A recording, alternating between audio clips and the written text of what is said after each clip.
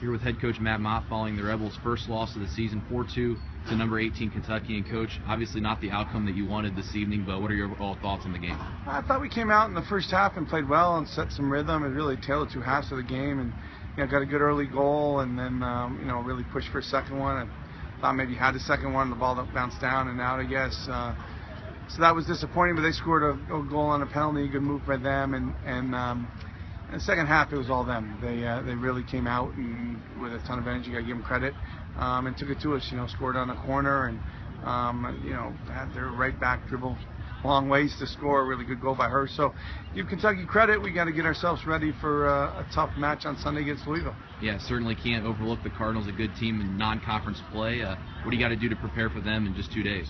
Yeah, I think we got to get regenerated, and we got to be tougher on Sunday. We weren't tough enough in this game, and that's disappointing. Something that we pride ourselves on just wasn't good enough. So we got to come out ready to go a little better on Sunday.